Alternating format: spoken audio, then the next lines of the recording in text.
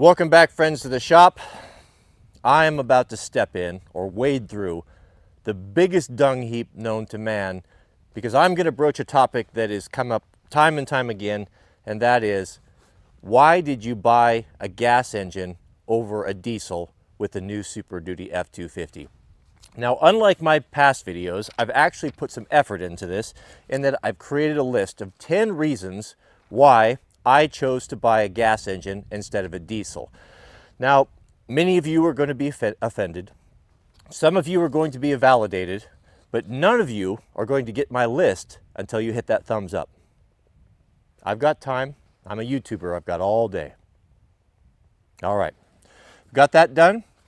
All right. So let me preface this. Before I get into this, these are reasons that apply to me. Not necessarily to you. You know, there seems to be this general consensus out there that there's just one reason behind everything and everyone's got to fit into that. I just don't subscribe to that.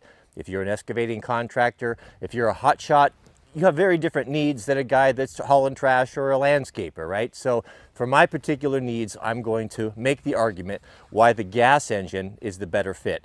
Now, I've got to preface that, not any gas engine. Specifically, the 7.3 liter Godzilla. That is a heck of an engine, and I'm going to make the argument why I think it's wiser to buy that for most guys than the 6.7 liter Power Stroke.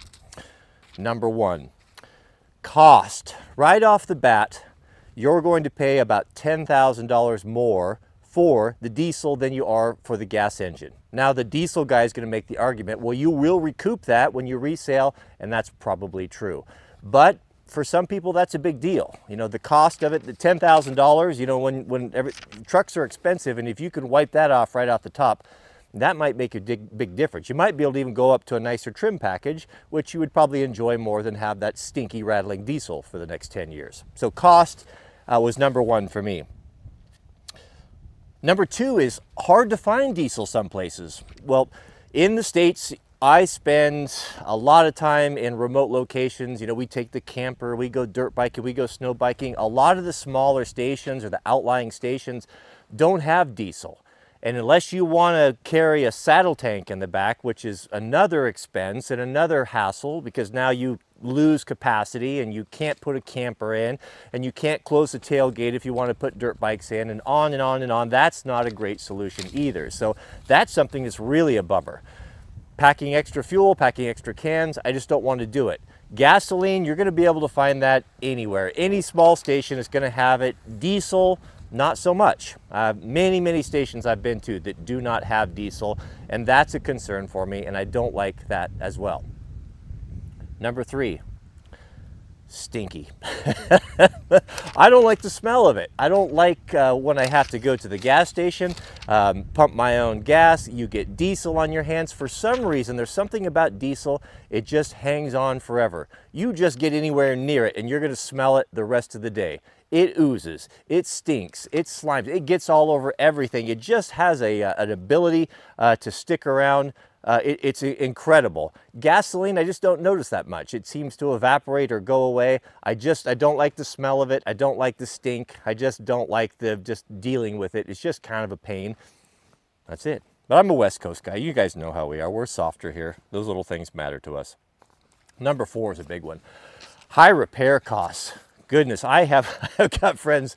I can see, you know, you can see you'll see that there's something wrong when their countenance is falling. You'll say, "Yo, Jim, what's going on? What's the matter?" Well, it's that injector pump, you know, it's going out on me, and you know what those things cost. It's the injector pumps. It's the fuel injectors. It's always something. The repair costs on them are expensive. More batteries, bigger heavy components, bigger starters. Everything is so much more expensive, so much bigger, and just the cost of keeping it going, the cost of those things can be tremendous. It's something the guy wants to consider. You just ask a guy that's had a diesel for a while and he'll tell you horror stories about fuel injectors and injector pumps and yada yada yada. That's just part of it. Not to mention the extra weight up front. Go talk to your Dodge friends. Ask them how many times they've replaced their ball joints on their front end of their truck. I have if I had $1 for every one of my friends that drug his tired old Dodge into my shop asking for help replacing the ball joints because it wasn't designed properly, and that heavy diesel engine, that big Cummins up there, pushing down on there, it wears out brakes. It wears out ball joints. It wears out front ends. It's just a big, heavy thing that just tears stuff up. Brakes as well. Fun fact, there are adapter kits for our Dodge friends. May God be with you. To completely convert the whole front end brakes from the knuckles out into Ford Super Duty. Because why? Because Ford Super Duty brakes and axles and all that stuff are better built and they're tougher. There are no conversions for the other way. No one's putting Dodge front running gear and front ends on their Super Duties. I assure you of that. So it goes, the expense of maintaining it, it is greater. Now, do you get more mileage? Perhaps, but I'm just talking about my specific situation. Horsepower versus torque. Now, in the past, the diesel engines, they always have more torque. It's just got to do with the way that they burn, and they're better for pulling. But when we're talking about the 7.3 liter Godzilla, I'm going to give you some anecdotal evidence here too, but it's my experience, and I experienced it, and it means something to me, so I'll share it. The 7.3 liter, this engine here has 430 horsepower and 475 foot-pounds of torque. That's pretty impressive. Also, it's a traditional engine, meaning it's not overly complicated. I was really happy that Ford kind of went back to the drawing board and went with just a standard cast iron block, which is really good for handling heat, single cam, push rod engine, just a classic American V8 like we've always had, with 430 horsepower and 475 foot-pounds of torque. That's pretty incredible. Here's my anecdotal story. I went down to pick up the mini excavator, what was that, last month or so, with that big heavy 14-foot iron bowl trailer. And I put that trailer on there and I didn't even feel it. Like, oh, that's pretty good. Well, I started to head down to the guy I bought it from, and I had to pull it down a steep grade. Those of you guys who are from Madras will know the grade down into Cove Palisades, it is steep. I don't know the percentage, but I'm guessing somewhere between a combination of 5–6%, maybe even pushing 7%. That's a steep grade. When I took that trailer down through those windy corners, I was gripping, thinking, my goodness, what's going to happen when I put that 4-ton excavator in the back of this with this gas truck? Went up the other side, picked it up. I was amazed. The transmission, the 10-speed transmission on these things is so good. When I crawled down off of that hill, I didn't white knuckle at all. Mrs. W was with me. I didn't even touch the brakes. The transmission handled it. The engine braking was absolutely fabulous. I literally didn't even touch the brake at a 5 and 6% grade. The truck just crawled down off there. I was so at ease and so comfortable with it. I just had a nice normal conversation with Mrs. W, where in the past I would have been, don't talk to me. I'm trying not to kill us, right? So it's a wonderful engine. And crawling up the other side, I was wondering, well, how's it going to handle coming up? Is it going to overheat? Will I have enough power? Am I going to have a bunch of cars and traffic behind me? Good grief. At any point in the whole ride, I stepped on the gas, I could accelerate at will. Just an incredible engine for a gas engine. So that right there really solidified the deal for me. It's such a great engine that there's no need. Even pulling that extreme weight, which was probably a good 1,000 pounds over my GVW, no problem. It handled like a champ. The heat temperature gauge, it didn't even move. Amazing. Simple to work on. Again, going back to what I just said, we've got that traditional single cam push rod engine, very simple to work on. There's nothing elaborate. There's nothing, you know, that most guys can't do. You don't have to have special knowledge or take it to special diesel mechanics. It's something that if you had a problem that most competent mechanics would be able to work on. Replace the starter, those standard things that we do. There's nothing that we're not familiar with. It's just what we grew up with. It's just a simple engine that's going to run for a long time and be reliable. I'll make the argument that this may be the best engine that Ford has ever produced, but we'll see. We'll see. Number 7, ego. There's a lot of ego that goes into these engines. I'll tell you a story. When I first bought this truck, I took a trip, Jack and I, to Idaho, and one of the young men came up to me when he saw that I'd bought a new truck and berated me immediately. Why in the world did you not buy a diesel? Now, I didn't miss the fact that he didn't even own a truck. I think he was riding with someone, but that to him was, to see a man in a gas truck, he was less of a man than someone who bought a diesel. He just couldn't even fathom the fact that I would buy a diesel, or buy a gas and not a diesel. You know, so if that's important to you, and it could be, I get that. You know, we all have our things when it comes to ego, but you got to get past that. It doesn't mean anything to me. A guy pulls up in a diesel, a guy pulls up in a gas. It doesn't make any difference to me. I guess I don't attach his manhood or his masculinity to the engine in his truck. This is a very American thing. I know this is going to be very hard for our European friends to understand, but it is real. Trust me, it is absolutely real. And that's number 7. Get over your ego. Both of them are very nice. Number 8, what are you going to do and what is your intended use? I am not an excavating contractor. I am not pulling equipment for a living. I'm not a hotshot. I'm not loading up a gooseneck trailer and hauling cargo and freight.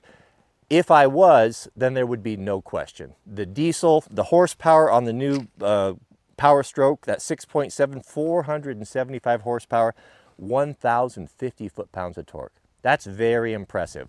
Do I need that? No, I don't need that. Would I like to have it? You bet I'd like to have it, but it just comes at too high of a cost for the mentions or the things that I mentioned before. It's just not worth it to me to deal with all of that. But again, what are you going to use it for? Number 9, cold weather. Cold weather, diesel doesn't do well in cold weather. Now, if you're in California, moot point, doesn't make any difference. But if you're in Alaska, or if you're in Newfoundland, or if you're in upper the UP, you know, that can be a big deal. You get down into 40 below zero and your diesel gels up. Now you've got an extra burden. You've got to plug the thing in. What if the power's out and you need your truck and the diesel's all gelled up and won't start? You know, that's the type of thing where that's just something that gas engines are typically not going to have to suffer from. Gelling fuel and that sort of thing. And number 10, I couldn't really think of anything, so I'm just going to go with noise, rattle, and smoke. I'm not a fan of the diesel engine, of the rattling noise. My granddad used to say when those first diesels came out, I think it was the Power Strokes, he was a Ford mechanic. He's like, my goodness, the thing sounds like it's tearing itself apart. You know how those things were. I never really enjoyed that. The smoke, the noise, the drama that comes along with it. I just don't need it. That's just not my thing. I may have liked that when I was younger, but now I detest noisy engines. Life goes full circle, doesn't it? My granddad, he couldn't stand it. Well, the worst thing I ever did was bought a Dodge. He was a Ford man, right? Our family actually had, I think, the first dealership in Oklahoma. I'll tell you a quick story. This is a fun one. So back in the day when you had a dealership, there wasn't anyone that hauled cars for you. You wanted to sell Ford cars and Model Ts, Model As back in the day, you had cash in hand and you got on the train or you drove and you took as many family members as you could and you went to Detroit and you bought your cars and you drove them back. That's how it was done. So my granddad told me the story. I think it was his dad or granddad, I can't remember, but they went to Detroit and they had all of the money. I mean, it would have wrecked the whole family had they lost this. It was all the money they had. They went to Detroit to buy their cars and to bring them back. The brothers, everyone that they could get to come drive these cars back. Well, he had taken his cash and he had folded it around his hat. A hat has a inside kind of a sweatband, and guys used to hide things in there in case they got robbed. And these guys are being from a rural homestead in Oklahoma. They weren't super sophisticated and hip and savvy to what was going on in the city. Well, he was heading up there to go buy these cars, and he thought he'd take a shortcut, and he stepped into an alley, and he said immediately he got a bad feeling, and he looked back and the guy had stepped in and kind of blocked him off, and he looked the other way and another guy stepped in front to block him off, and he thought, goodness, what am I going to do? I'm going to have to make a decision. So he decided to run as fast as he could towards the smallest guy, and that was the guy in front of him. And he ran, and the guy took after him, and he put his shoulder down and knocked the guy down, and those two guys chased him.